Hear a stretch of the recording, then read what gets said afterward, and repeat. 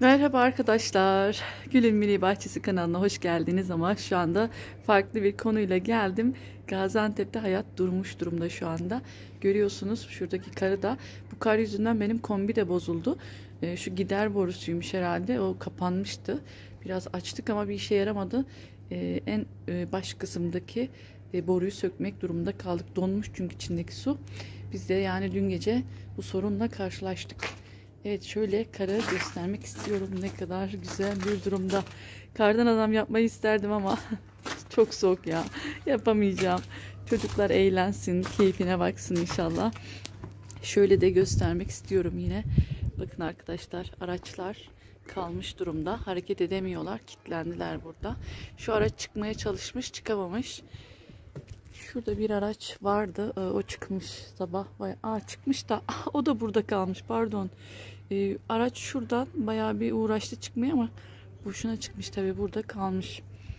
Ulaşım yok şu anda. Zaten haberlerde de izleyeceksiniz. Otobanda da mahsur kalanlar olmuş. Otoban da çalışmıyor şu anda. Karın şöyle kalınlığını şu çatıdan göstereyim. Bu kısımlarda böyle yüksek kısımlarda yarım metreymiş şu anda.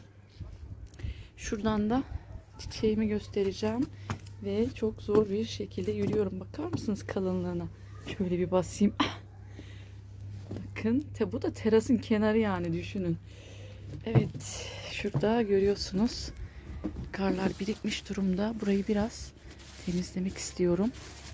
Çiçeklerim biraz zarar görmesin diye, çünkü eridiğinde çok yoğun su birikintisi olacak o zaman içinde. O daha tehlike. Şöyle yüzeysel karını almak istedim. Evet, görüyor musunuz şu güzelliği? Ay, harika. Muhteşem. Şurada pencere kenarımda bunlara gelebilme ihtimali hiç düşünmemiştim. Ama bunlara da gelmiş şimdi. Bunları da temizleyeceğim. Çünkü bunların drenaj delikleri yok. Sıkıntı yaşarlar. Yoksa soğukluğu için değil.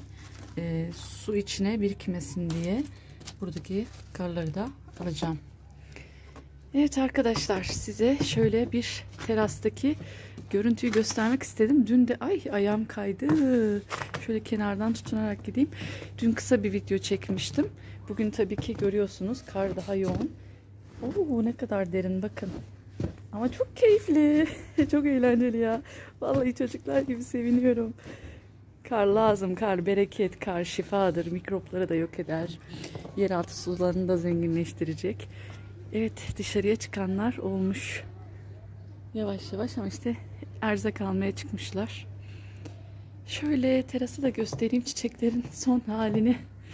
Bakın şu şekilde birazcık daha şöyle yavaş yürüyeceğim, kayıyorum çünkü. Birazcık daha korumaya aldım ama bakın çok şükür çok iyi durumdalar. Bir sıkıntı yaşamadılar. Hava da hani karlı tamam ama çok bir ayaz yok şu anda. Gayet güzel de bir hava var. Güneş de açtı. Şöyle güneşi de göstereyim size.